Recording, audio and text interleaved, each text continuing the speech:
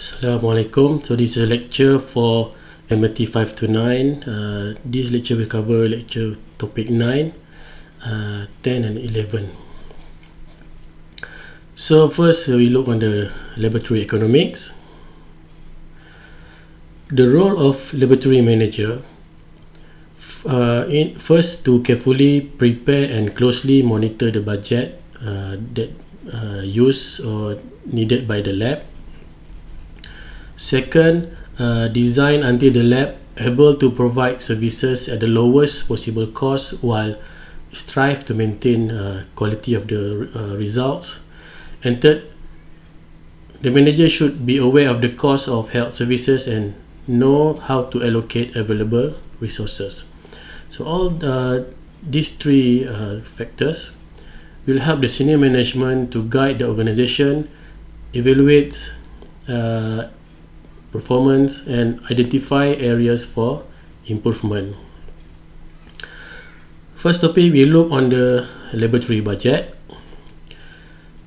Laboratory services, 60 to 70% of diagnosis are based on the results of lab tests. So that means laboratory service is very important in healthcare.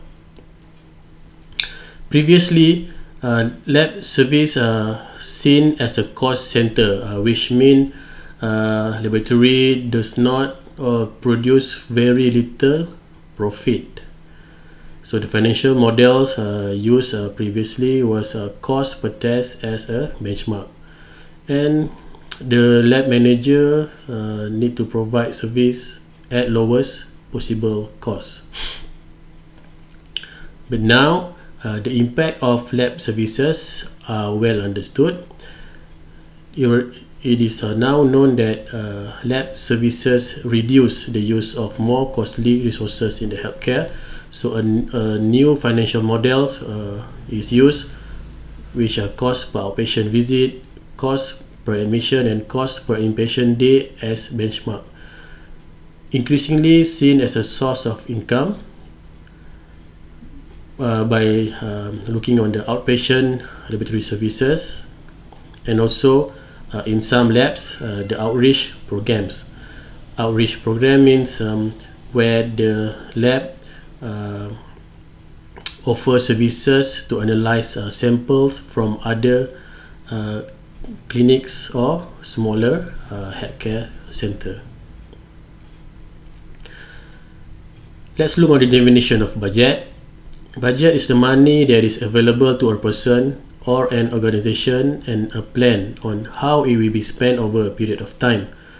Among the functions of budget, first, business strategy. Budget will reflect the business strategy of the organization and contains the justification for the allocation of all resources such as operating, capital, budget, human resources, infrastructure and also physical space. Second, information. The expense budget contains the information needed to establish charges and also project net profit or revenue, and also info that can be used for adjustment. The manager can perform an analysis of important variances to the budget to make any necessary adjustment or make recommendation for changes to operations so that the performance of the organization will meet the expectation of senior management.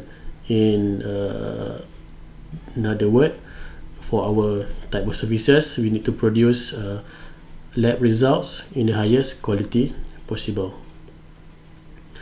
There are two types of budget. First is operating and second is capital. So let's have a look on the operating budget. The definition for operating budget is the ongoing income and expenses associated with operations. This is done annually. Example of income included the inpatient, outpatient, outreach and also for some institution research services. Second, direct expenses includes personnel, the staff for the lab, reagent, consumables, maintenance, equipment, leases, ICT, and also safety. And also indirect expenses, or other word, overhead. This include the money spent for rent, paying utilities, paying the manager's salary, and also for QC and QA. Second type is capital. Capital is the significant one-time expenditures such as major equipment or construction, also done annually. This is a type of purchase asset that has expected useful life. That means they can be used for more than 1 year. Example, if you want to purchase an equipment, they need to be able to be used for more than a year. Second, revenue or profit and cost accounting for clinical laboratories. The background for laboratory costs. Costs of diagnostic tests probably account for more than 10% of all healthcare costs, and they can be categorized into fixed and also variable costs. First, we look at the fixed costs. Fixed costs do not change over time or as the test volume increases or decreases. That means regardless whether the lab receive lower or increased number of samples, this cost will be the same.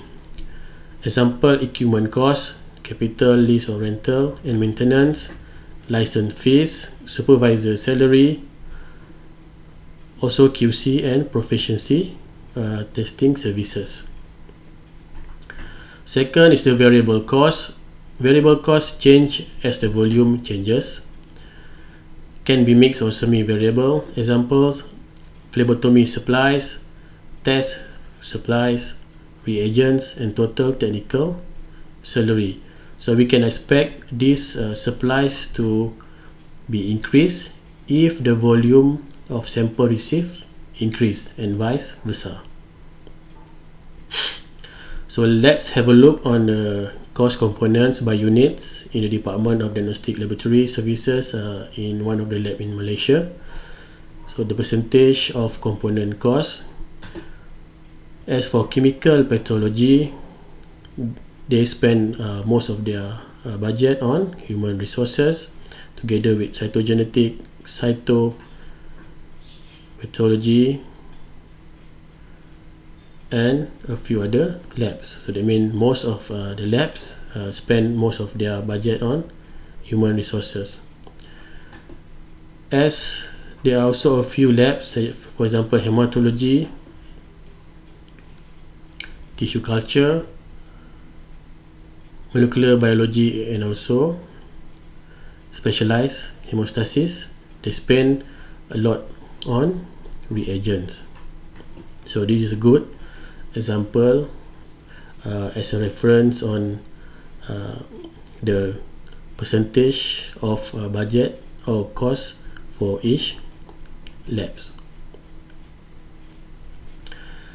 Third, the operating budget management. The operating budget process is done a fiscal year or financial year, often begins 6 months before the start of the financial year. Early start to allow organizations budget manager to aggregate the individual budgets, adjust projections, determine the overall viability of the proposed budget, and obtain final approval from leadership and trustees. So all this process consume time, so that's why they are advisable to be started earlier, as early as 6 months before. As for managers, they can anticipate this process, so managers should gather the necessary information in advance of the actual preparation schedule in presenting the operating budget. Budgets should be based on revenue and expense projections, both of which are determined by the volume of activity anticipated for the upcoming budget year. So In our case, medical lab, volume represent the test levels or number of tests received, separated into patient categories, whether the tests coming or the samples coming from inpatient, outpatient, outsources, outreach, and research. The operating budget process. First we look on the salary. In most lab, 60 to 70% of the total expense budget is spent on salary. So this is a huge number. The salary section includes budgets for overtime, differentials, means allowance for different shift, and also temporary staffing is needed for part-timers. In most organizations, this operating budget process is performed by the human resource department. The manager is responsible for verifying the budgeted hours for each technical staff position is in their control. The budget process often includes the opportunity to build a justification for additional staffing needs based on the volume projection and other anticipated changes. Second is the supply, divided into 3 sections. First, reagent and disposable should include patient volumes, reagents for quality control, repeat or dilutions, and proficiency testing. Second is long-term financial commitments such as leases, maintenance contracts, reagents rental agreement. And third, other expenses including telephone, utility charges, general laboratory supplies, and office supplies. Okay, since as we already aware, even for our own personal budget model based on many assumptions. So lab managers need to perform budget variance analysis. That means they need to compare the budget for last year and the spending for this year, so we can have a proper amount for the next year. Compare the operations actual performance in terms of both volume and expenses to the budget on an ongoing basis. The laboratory manager should complete an analysis of any significant variances, that mean differences from the budget. That means compare from previous budget with the ongoing budget that is being spent now. So the information obtained by doing this analysis, for next year we can adjust the operation or even adjust the staffing. Besides operation, we also have a capital budget request that can be performed by the lab manager. So this is only performed if it is necessary to buy an asset. If the lab needs, for example, new equipment, replacement equipment, or construction, new or renovation, for example, new equipment, if the sample volume keep on increasing, of course need a new equipment to cope with the rising number of samples, to replace equipment that is already broken down, old fridge, old freezer, water bath, and also construction to maintain or to repair any problems with the surrounding or the building or the lab space. Represent significant investment for the organization. Senior management views this request as a series of potential investment and will prioritize requests from each operation based on the answers to several questions. So these are the questions.